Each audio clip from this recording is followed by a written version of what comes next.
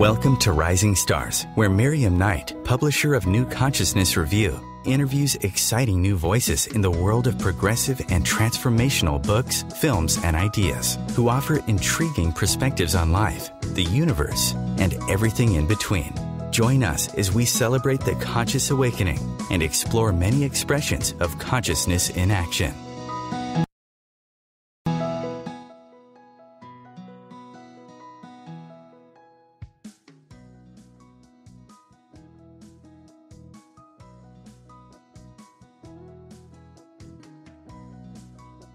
He is best known for his New York Times #1 bestseller, The Book of Awakening. He has published 16 books and recorded 11 audio projects, and just published a new expanded edition of Inside the Miracle, Enduring Suffering, Approaching Wholeness, that just came out from Sounds True. In it, Mark shares his transformative experience of cancer in his mid-30s and how it changed the way he sees the world and made him a student of all spiritual paths. Although the lessons in his book emerged from his journey through cancer, they're really for anyone struggling with hardship. Mark was part of Oprah Winfrey's The Life You Want tour in 2014, and he's appeared several times with Oprah on Super Soul Sunday and with Robin Roberts on Good Morning America. And now I'm pleased to welcome him here to New Consciousness Review. Welcome, Mark. Thank you so much. It's wonderful to talk with you again. Oh, it's wonderful to have you back.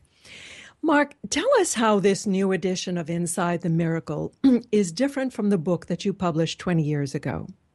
Yeah, thank you. You know, it's been Sounds True are wonderful, and they offered me this great opportunity. You know, when I was going through this journey, I'm 64, and in my mid-30s is when I went through the heat of my cancer journey and coming close to death and being blessed to be here. And at that time, I wasn't writing to be published. I was writing like a rope, climbing a rope of expression to get into tomorrow. It was part of the medicine that helped me get through that. And originally, I had a small 50-page collection of some prose and poetry pieces that back in '94, you know, it obviously after I got through that, what I went through was not unique. Everyone going through any kind of suffering goes through something similar. So I published that as an offer of support. And, you know, it sold out with a small press. And all these years later, you know, I've learned that I never have gotten over having cancer. Mm-hmm. It turned me inside out. And we'll talk more about this. It's not that to deify suffering. It could have been anything. For me, it happened to be that life-threatening situation. But I was dropped into the depth of life, and the transformation keeps happening. So to have a chance to, this book now gathers almost 30 years of inquiry and learning about suffering and healing and wholeness that have gone on. And that original book, which is enfolded here, is about 20 to 30% of the book, and it's a mix of, as you know, poetry and essays and memoir and of all forms. So to be able to really gather all these years of inquiry into one place I'm very grateful. Well, even your prose is so poetic. It's like when you read a novel, it's in 2D, but poetry seems to bring additional dimensions to the thoughts and images. Oh, well, thank you. Thank you. You know, I don't view poetry as form. You know, I view, whether it's in lines or stanzas, really everything that I write is poetry. And if it's in, quote, paragraph form or nonfiction or fiction, these are just different shaped canvases. And really, to me, poetry is the unexpected utterance of the soul, and it happens whether we write it down or not. Right. So your one's life actually is kind of poetry in action. Absolutely. Absolutely. Now, you initially got this cancerous tumor on your head, and then you had a miraculous remission. And then the cancer returned. What kept you going when it returned? It must have been so dispiriting. Well, it was. And, this was 10 months after I had a tumor in my skull bone pressing on my brain, and that vanished. And that was a miracle, an extraordinary, inexplicable event. And within 10 months, there was a sister tumor that had grown on a rib in my back, and that didn't disappear. And I had to have surgery and chemo, very aggressive chemo, which started to damage and almost killed me. And I had to stop that. And that was my lowest point, was falling into the second tumor, because I felt that then I was afraid I might die. And then I was fearful that I had wasted my second chance. Had I done something wrong? Had I failed in some way? And, it was very humbling, and it was very difficult. And I think, and this is the paradox for anyone, no matter what we're going through, is that there was nowhere to go except to stand on the ground of being, of where I was, no matter how small that seemed, until it grew more and more solid, until it was larger and larger, and I could see where to take one step, not even going anywhere. Mm-hmm. And, to give you another example of this, to fast forward a little bit, many years, just about 5 years ago, I'm fine, but I went through an ailment that was triggered by the chemo damage I had, where my stomach stopped emptying, and it took about 7 months to heal. And so during this time period, this was 5, maybe 6 years ago, 3 things were happening at the same time. One was I had this ailment which gave me a fear of eating, because it was unclear. Every time you'd eat a little too much, which was never the same, you would be in pain. So I had a fear of the present. At the same time, I was reconnecting with my father, who now is gone a few years. He died at the age of 93. But, we were reconnecting after many years of estrangement. And I was eager to see him, but I was also afraid of what going back into that whole realm would do to my identity. So I had a fear of the past. And within weeks of all of this, I was laid off from a job I had with no notice, and I was sick. And so I didn't know if we'd have health insurance. And so now I had a fear of the future. Well, I ran out of tenses. And it was the most difficult period since having cancer all those years before. And this brings to home, I share this because of what we were talking about, that, through no wisdom on my part, there was nowhere, I couldn't go forward or even far from where I was or into the future. And the only place left that was solid, even if it was painful, was the very place I was standing. And when I could stand there, even though maybe I didn't, want to be in the midst of all that, under all that trouble was an inexplicable ground of being. And so there was nowhere to go except to stand like a tree until I started to root in that ground of being. And that back then and a few years ago, is what helped me see my way through until I could find more and more solid ground. Mm-hmm. You speak about learning to trust your own body and to trust your own intuition. I mean, it's just so easy to lose that trust when you go through the things that you've been going through. Not only trust in our body, but trust in life in general. So how were you able to recover that trust?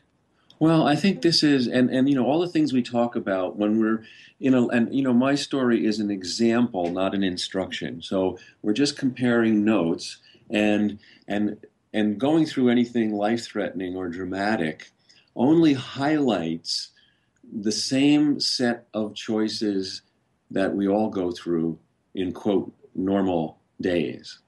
So that's why this is so valuable. It's not like someone who might be listening and saying, well, thank God I'm not sick. That has nothing to do with me. No, it does. It does, because we all, in different degree, go through the same archetypal journey. So now to what your question, part of this journey of being human is we have to develop a skill of how to restore our trust in life when we lose it, because part of the journey is we will fall down. I love that medieval monks, when asked how they practiced their faith, would say by falling down and getting up. And so life doesn't change. Life is constant and dynamic, and though it takes many forms, it's unbreakable. And we, as part of those forms, we fall down, we break open, we suffer, we go into wonder and beauty and love, but we will lose sight of things. And so how do we restore our trust? I think this ties in with all of the different, practices from all the different traditions, whether they're meditation practices or ritual. So anything that brings us fully back to the present, where we are present and hold nothing back, will start to restore us and our trust in life. The word appreciate literally means to move toward what is precious. So when we lose our trust in life, and because everything is precious, you just move toward whatever's near you and give it your full attention. That's it. We have so many filters, as before we go to a movie, we need to read 5 reviews, and is it worthwhile? And before we go to the theater, and I really laugh at all that, because having been through what I've been through, if it's theater, it's live theater. Yes. Even if I don't like the play, it's restorative. Oh dear, we're speaking with Mark Nepo about his book, Inside the Miracle. We're going to go to break now, but please stay with us for this fascinating conversation. We'll be right back.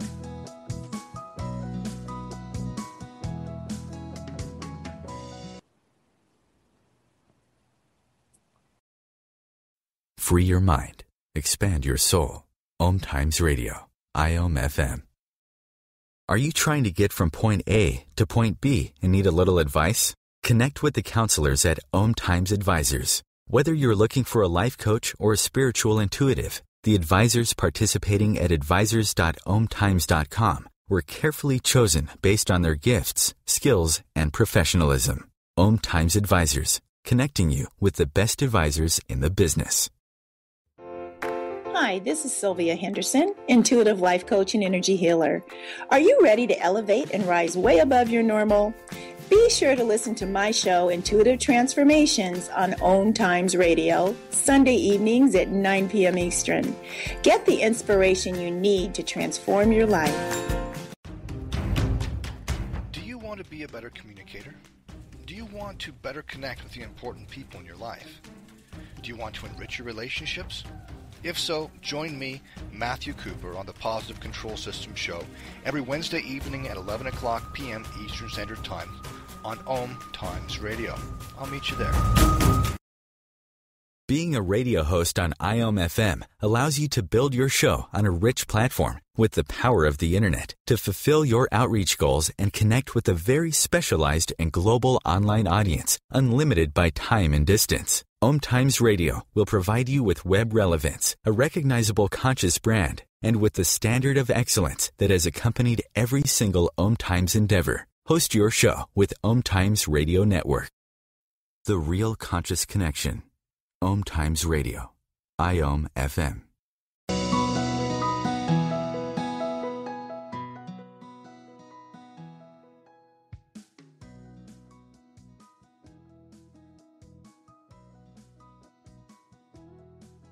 marknepo.com, and there's a sister site, 3intentions.com, all spelled out as one word. And on that site, if you are interested, you can sign up for a weekly reflection where a piece of my writing or reflection is sent out once a week.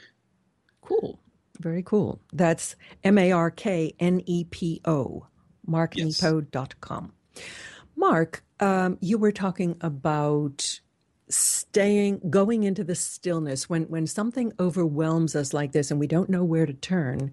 The instinct is to go to solitude and go lick our wounds. But your illness taught you a lot about the importance of community. What were these lessons? Well, there are many lessons, but let's just talk about a few. And I believe that relationship is part of the medicine, whatever it is we're going through, And our challenge, again, in normal times and in difficult times, our challenge is how do we be who we are everywhere and not isolate? I think part of one of the struggles in our age is that, at least in the last generation or in my generation, I think there's been a misunderstanding that the only way to be yourself is to be by yourself.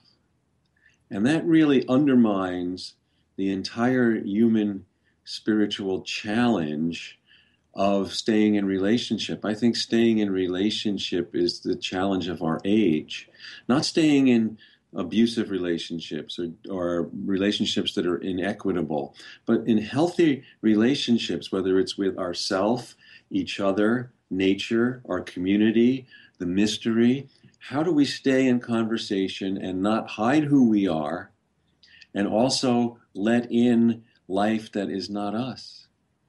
And so this is the ground. And so, when I was ill, I was blessed that people who loved me showed up. And, it stretched all of us because, I had many loved ones who, finally we were in it.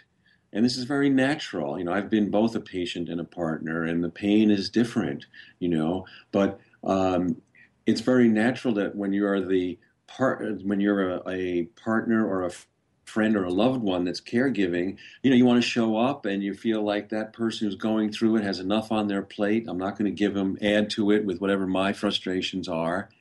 But as we live into it longer, my period of threatening illness was about 3 years. Well, then all that fades away and we have to be real with each other. Mm-hmm. And I could see on the faces of the loved ones who were exhausted from driving me to another treatment, to another appointment. But they didn't want to say anything because I was the one with cancer. And I finally said, I know this is hard for you. It's okay. I know it doesn't mean you don't love me if you say, I'm sick of this. I'm sick of it too. And when I could give them permission, then they were able to show all of who they were. And then it was hard to tell who was ill and who was well. And that was an honesty and a tenderness that began to heal all of us and bonded us at even a deeper level. So I think in ordinary times, in normal things, we often are overwhelmed when someone we love or someone we know is going through something, and we try, without realizing it, to problem solve it as a way not to have to feel what they're going through. We mean well.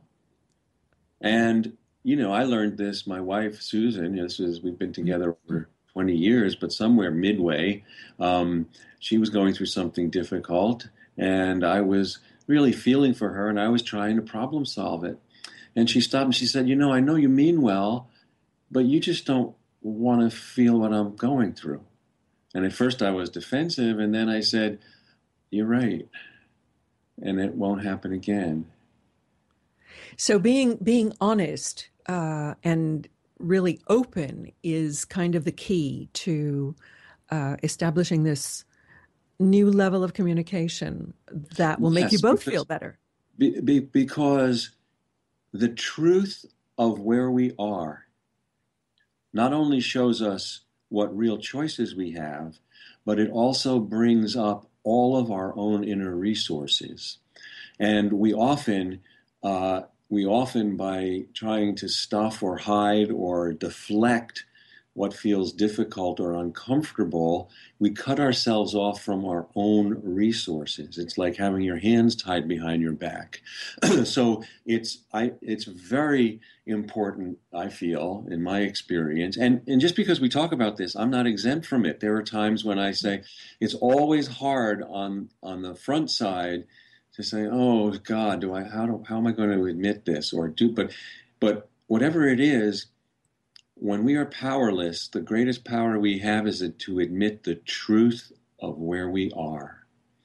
And, the Buddhists speak of this as seeing things as they are, which is a very necessary, and it's harder than it seems,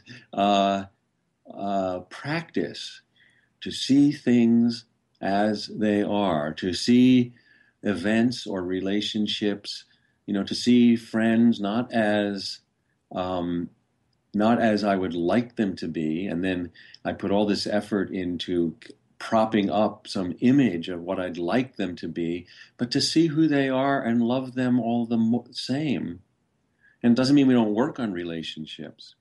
There's a great, in Shakespeare's sonnets, which there's about 200 some odd sonnets, 250 sonnets. And these, in the Renaissance, sonnets were like calisthenics for poets. They were never meant to be published. They were just practice. They were just exercise.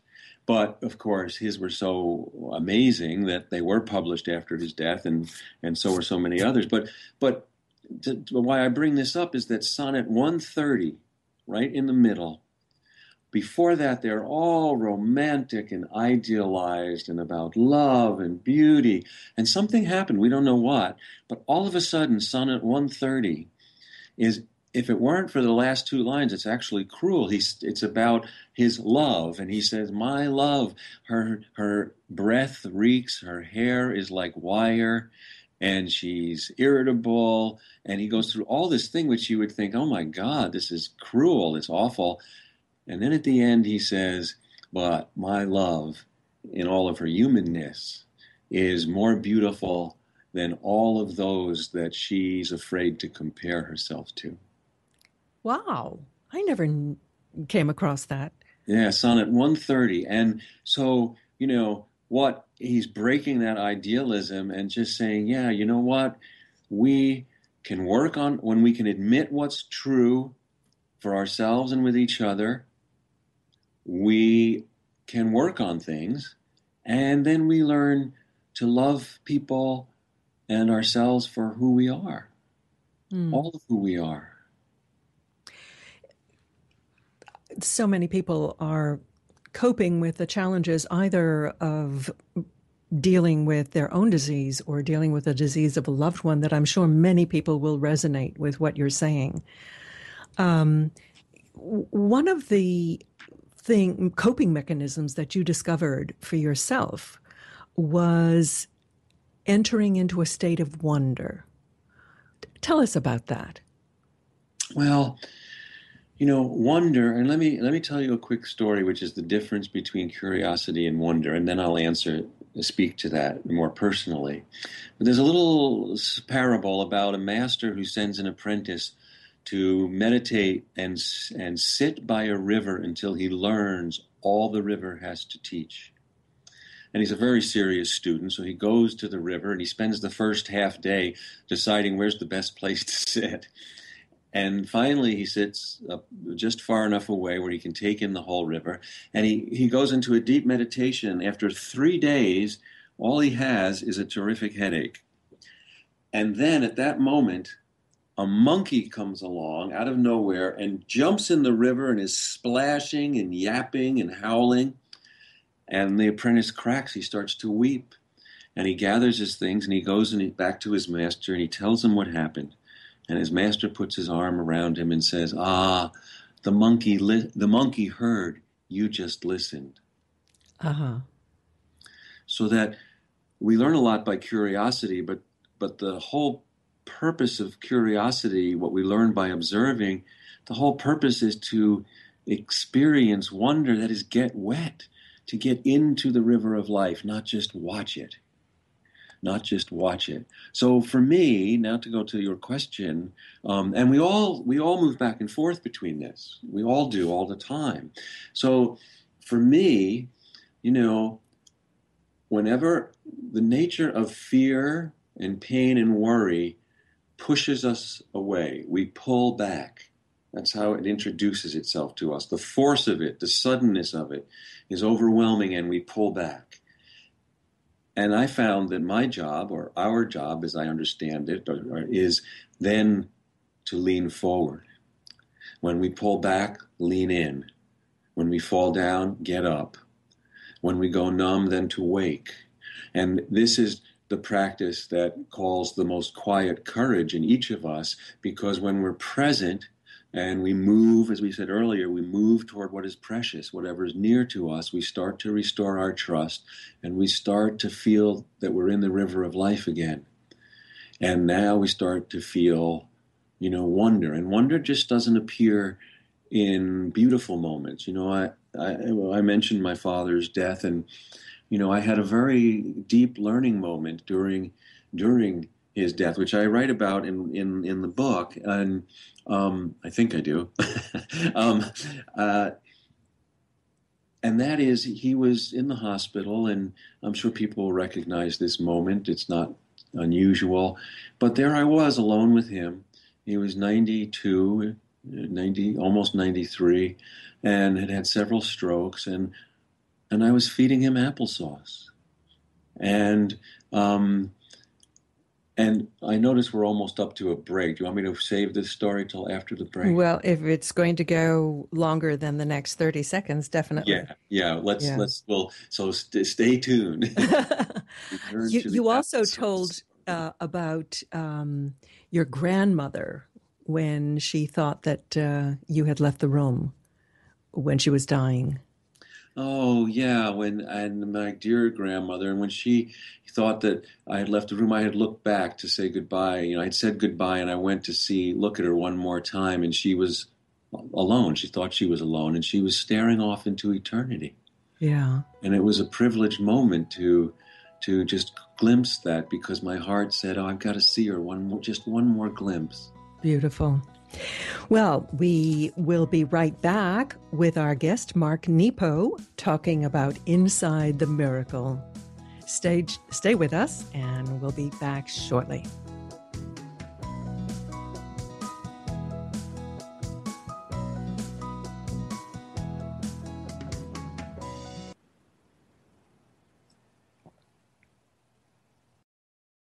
Your conscious lifestyle on steroids. OMTimes Radio. IOM FM. As difficult as it is to believe, there are places in Africa where human traffickers sell albino children and their body parts for use in magic rituals. Humanity Healing International is actively working in Uganda to change this paradigm. The Albino Rescue Project finds albino children who are at risk and places them in safe schools and environments where they can learn and grow free from fear. To learn more or to sponsor a child, visit humanityhealing.org. Humanity Healing is where your heart is. This is Terry Van Horn, and I want to invite you to join me for my weekly radio show, Healing Light, on OMTimes Radio every Wednesday at 6 p.m. Eastern Standard Time. On Healing Light, we want to bring love, light, and blessings into your world. You can find out more about us at www.healinglightonline.com. Blessings. Hello, I'm Sandy Sedgbeer, host of the Inspired Parenting radio show, where every week we bring you empowering information from the diverse fields of conscious parenting, education, neuroscience, consciousness, health, and metaphysics to support you in nurturing the best in your children. So if you're interested in understanding what shapes your children's minds, spirits, and hearts, join me every Thursday at 4 p.m. Pacific Time, 7 p.m. Eastern Time, and prepare to be inspired.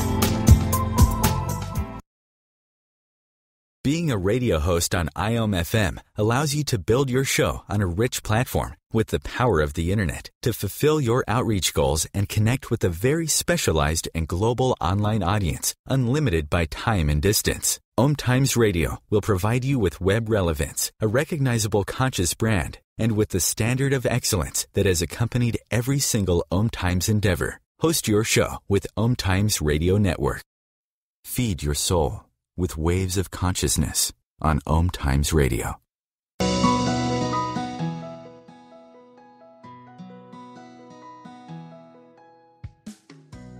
Sites are marknepo.com and 3intentions.com. Mark, just before the break, you were telling us this story of your father. It's amazing how profoundly we're affected by these end-of-life experiences with our parents, no matter what our relationship with them was. Yes. And so this moment that I was beginning to speak of was I was alone with my father in the hospital, and I was feeding him applesauce. And I felt so tender and bittersweet, and, any moment, and I'm sure many people listening identify with this if they haven't experienced it themselves, that here as a grown child, I'm feeding my father, and how he and my mother fed me when I was little. And so I was so immersed in this moment, fully leaning in and present. There was nothing in the world at that moment for me except I wanted for the spoon to slip in and out of his mouth so easily so it wouldn't hit his teeth or interrupt his breathing. I just became the focus. All of life became that moment. And I began to tear and cry. And to my surprise, when I could inhabit that, what I was given, that moment, what we were given, he and I, completely, all of a sudden, I felt that I was in the moment of every child that ever fed a parent that was dying. And all of a sudden, I was in this wave of compassion. And so this was and all of a sudden, there was wonder in the room of all that difficulty and dying and sadness and pain. And all of a sudden, there was wonder coming out. And so it's caused me to start to feel that when we, whatever we're feeling, when we can inhabit to the depth of our own personality, at that bottom we touch into the well of all spirit. And that, I think, is where resilience starts to show itself. From inhabiting ourselves completely and working with what we're given, we touch into the company of everyone who ever lived. It's a very metaphysical concept, expanding into the what you call, how did you call it, the ground of being? The ground of being. So it, in the way that I'm speaking, an assumption, and let me give voice to it, is that in some realm everything is always living. It's interesting, and Henry Bergson, the great French philosopher, had this image of time as a river. And he said the river is flowing in all places at once. We're the ones who, wherever we stand, we call it the present. And if we look behind us, we call it the past. And if we look upstream, we call it the future. The river doesn't know those distinctions. The river is moving in all places at once. And so I think that our heart knows this. Our mind, we like to look at the things behind us and say they're dead and gone. And we like to look ahead of us and say this hasn't yet come into being. But in some other realm, the heart knows that that river of life is ongoing everywhere, not just where we are. So do you think there is no contradiction between our notion of being individuals with free will, free choice, versus being part of a greater whole, a greater interconnected whole? Well, I think, and this is very keeping in why I like, as I mentioned, I'm a student of all paths, and the thing that I learn and love about Taoism, which basically Taoism means the way, because it's unnameable. They just say the way, that the larger current of life. And so what Taoism speaks about is that every individual is like a fish in an invisible river of life. And the job of the fish is to find the current and swim with it. So the real purpose of will is to join the larger current of life. And when that fish is swimming with the current of life, then it's a moot question to say, well, how much is it swimming under its own power and how much of it is the river? We participate with our will, but we don't create everything. We join with the forces that are larger than us. And this now directly pertains to the whole realm of health, because in every tradition, they have different names for it, but health is basically defined as when the part is aligned with the whole.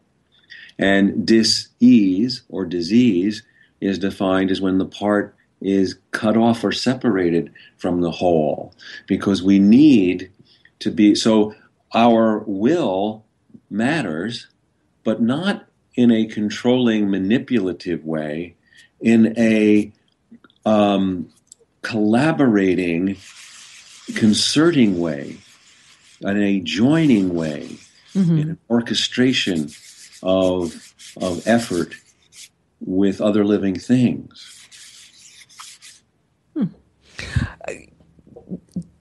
Your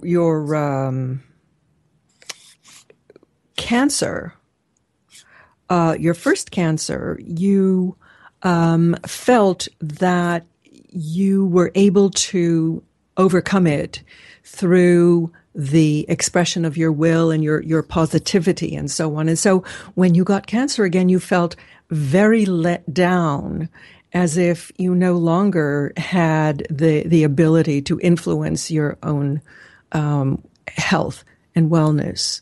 How did you reconcile the two? Well, I would describe it differently. My first experience with cancer, I've never felt that I authored some positivity that conquered cancer or got me through it. I felt that I was desperate to be here, and so as open as I thought I was now truly open to everything.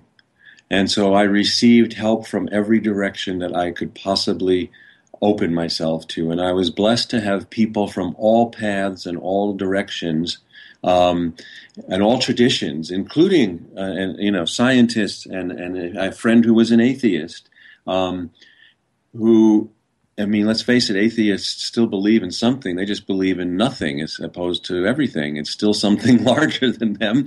So, but everyone tried to, through kindness, offer me a blessing and some aid. And so I discovered it wasn't through, I was very humbled, and I didn't feel, I think positivity is overemphasized and overrated as opposed to wholeness, and allowing the fullness of our humanity to show itself and to accept help from every direction. And so blessed to still be here, kind of spit out of the mouth of the whale of cancer, like, Jonah.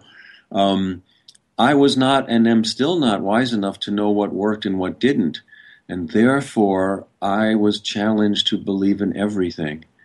And that's why I'm a student of all paths, and that's why I have really spent the last 28 years in all my books and my teaching and my inquiry into trying to reveal and bear witness to what I feel is the common center of all paths, and lift up the unique gifts of each.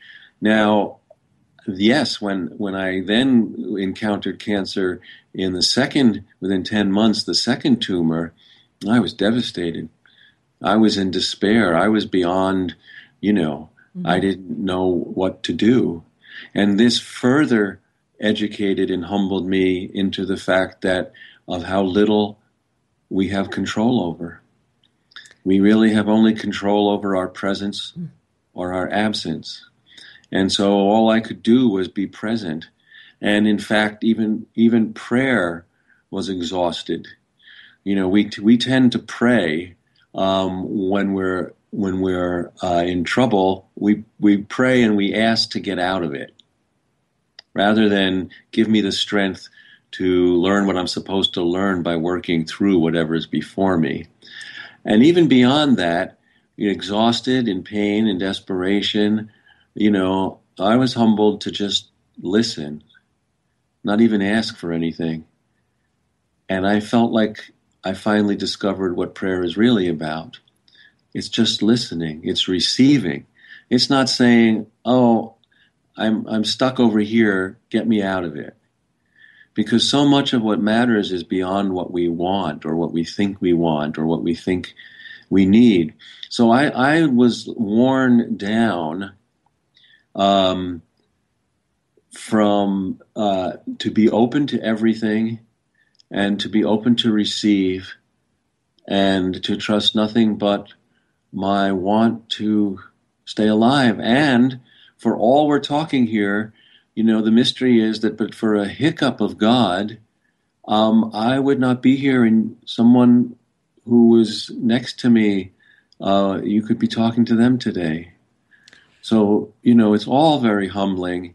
And I think that, and so get back to our issue of will, it's we participate by bringing all of our heart and mind and spirit to bear through presence wherever we are. And by doing that, and no one can do it all the time, so we come in and out of it. By doing that, we start to work with all the rest of life, and the rest of life helps us. If there's one way I would characterize your book, it is as a love song to life. It's an absolute celebration of life. Oh, thank you. That's beautiful. Thank you.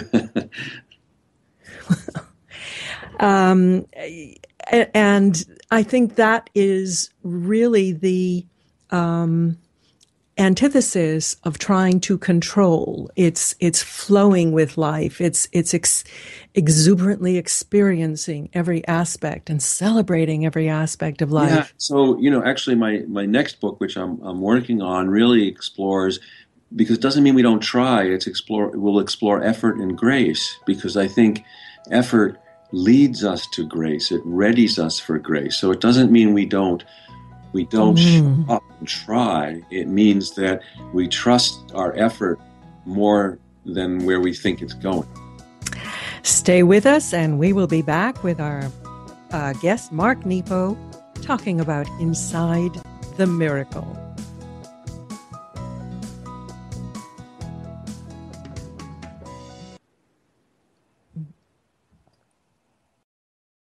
The cutting edge of conscious radio, OMTimes Radio, IOM FM.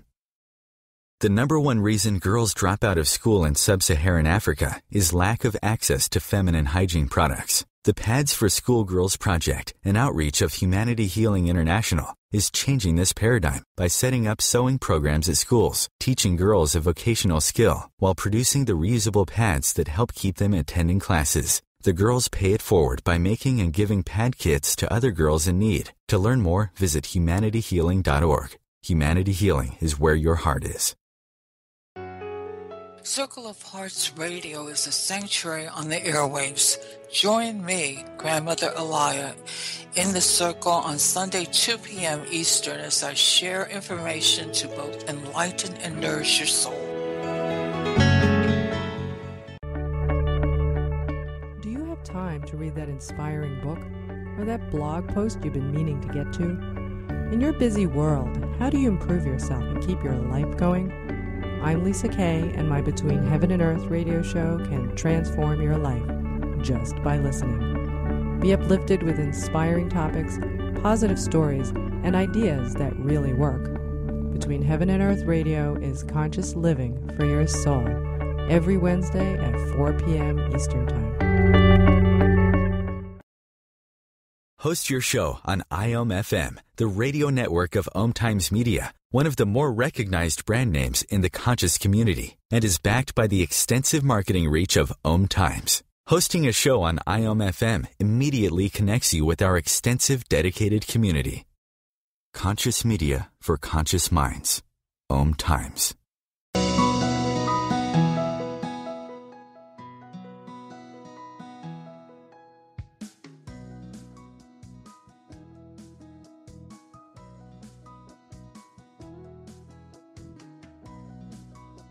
Parallels between your struggle or anyone's struggle with a disease like cancer and the greater struggle of our society at this time with the cancer of terrorism, the cancer of fear. What advice do you have for people how to cope with that, to find their center at such a time? Well, thank you. And I don't have an answer, but let me speak to it because, of course, it's been on my heart and mind, like everyone, with what we're going through. And let me speak about it this way. You know, I had a dear friend and mentor who recently passed away at 102, and he was a doctor and a painter and a child of the Holocaust. And I think his medical frame gave this analogy, and he spoke about humanity as if every person was a cell in the global body. And he said every human being, every body that's alive has a balance all the time of healthy cells and unhealthy cells. And sometimes the body has diseased cells. But they're all together and they all influence each other. And that when there are diseased cells, the health of the immune system depends on the continued health of as many of the healthy cells as possible. So this is really helpful to me as we look at, we are in an age, and maybe not since World War II with fascism, where we have part of the global body is diseased. Part of the global body, and what I've learned also from having cancer is that lens has given me that, you know, cancer is a cancer cell is so self-centered that it will eat the whole even though it won't outlive the whole. If it destroys the whole, it will feed itself at all cost. Mm-hmm. And these are cancer cells in the global body that for whatever reason, which I can't explain, I don't know if anybody can, the same thing during fascism and at different periods of history, that there are certain beings who are so self-centered in feeding their own needs and their own fears that they will eat and destroy whatever's around them. Now, just like with cancer, with a disease, and we have that fear in different degree in our own society, which obviously we're seeing right now. And so, you know, as with any cancer, there are 3 levels of treatment. There's surgery when necessary, and we're yet to see. You know, World War II was a surgery of sorts, mm-hmm. and we're yet to see how and to what degree that terrible option has to be pursued. And then there is treatment. And, you know, treatment is every other avenue, from diplomacy to compassion to, you know, Red Cross to, you know, everything, to welcoming refugees, to healing each other and feeding each other.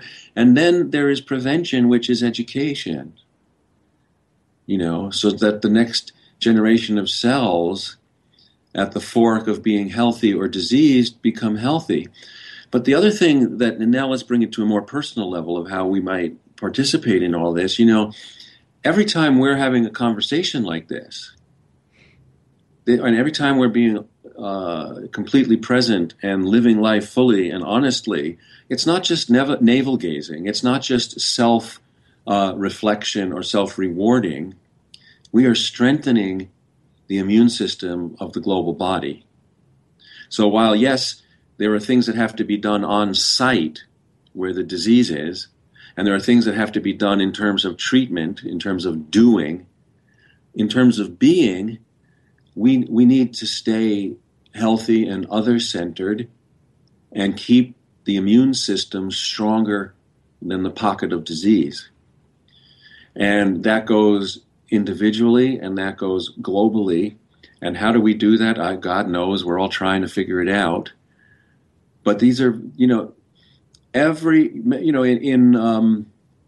Charles Dickens' Tale of Two Cities, the first sentence is, it was the best of times and the worst of times. And while that's a great novel, in some ways we could have stopped right there, because every generation, every era is the best of times and the worst of times. And we are constantly, we talk about the purpose of will, we are constantly challenged every day. Will we live a life of compassion or of cruelty? And will we exploit and manipulate the life in front of us to suit our needs? And most people, I believe, this is an age-old question. Are people basically good or bad? Yeah. And if they're bad, they need controls and laws and, religions and orthodoxy. Or are people basically good, and through fear and pain, they are diverted from their better angels? And I obviously am of that camp. And all my work is that way. It doesn't deny the presence of evil. It doesn't deny the difficulties. But most of the time, it's because we're not courageous enough to work through our fear. And so if one way that we can help reduce violence in the world, in addition to meeting all these challenges in real time in ways of action, another way that we can help reduce violence in the world is to be devoted, to have the courage to face what is ours to face, so we don't play out our fear on other living things. Yeah. One of my favorite poems in your book ends with this: my purpose at last, to hold nothing back. My goal, to live 1,000 years, not in succession, but in every breath. Why did you call this poem For That? What did you mean by that? Well, like the Tao, as I mentioned, that just names it the way because it can't, and the way in the Jewish tradition, they don't say the word. They never name God because it's ineffable. I was struggling when I wrote that to be alive, and it became larger than any word could point to. So I just simply said, for that. Just, every way I would try to name it was not enough. And, the lesson from that poem, and I appreciate that you're drawn to that image, has been a deep learning that eternity isn't this. We're taught it's a stack of years, one on top of another forever. No, eternity is like that moment with my father. Eternity is whatever moment of love or suffering or beauty or nature or solitude or community that we live so fully that it opens us to more than just our life. It opens us to the wholeness and unity of life. And we don't just grasp it, we feel it. There's a Sanskrit mantra, Soham, which means I am that, and it's identifying oneself with the Tao, with all that is. And I was kind of thinking that was the direction you were moving with that. Oh, that's beautiful. I didn't know that. That's beautiful. That's exactly it. And that's a demonstration of how, not knowing that, my experience led me to that feeling. Mm-hmm. And that it's not unique to me. So in summary, what would you hope that readers will take from Inside the Miracle? Oh, my hope, and all of my work, but especially this book, is that this will serve as a companion, and that would maybe help anyone to introduce themselves to their own wisdom and their own gifts and their own resources, and to help people restore their trust in life when it gets shaky. It is so easy to get swept up in fear, and to see the testimony of someone who has so overcome, so transcended the notion of fear by living life fully is truly inspirational. So I really want to commend Mark's book, Inside the Miracle, to you. It's very, very uplifting. Mark, I just don't have words for how much I appreciate the work that you do in the world, because we are bombarded by fear on every side. And there's no fear greater than the fear of an individual of death. And your book shows that there is a way to transcend it. Give our listeners something to leave with. Well, thank you. That's so kind of you. Let me leave by reading the last poem in the book, which is The Sway of It All. And so I lift my face from the mud of my past, the mud of history, the thick and ragged bark of how we think everyone but our own darkness is the enemy. I lift my face like a worn planet spinning on itself to get back into the light, to say to no one, to everyone, it is an honor to be alive. An honor, truly. Well, we have been speaking with Mark Nepo about his book, Inside the Miracle, Enduring Suffering, Approaching Wholeness. His websites are marknepo.com and 3intentions.com.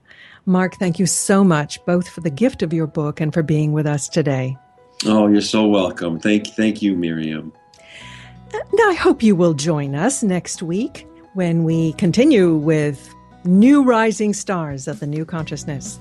In the meantime, visit our website, New Consciousness Review, at ncreview.com.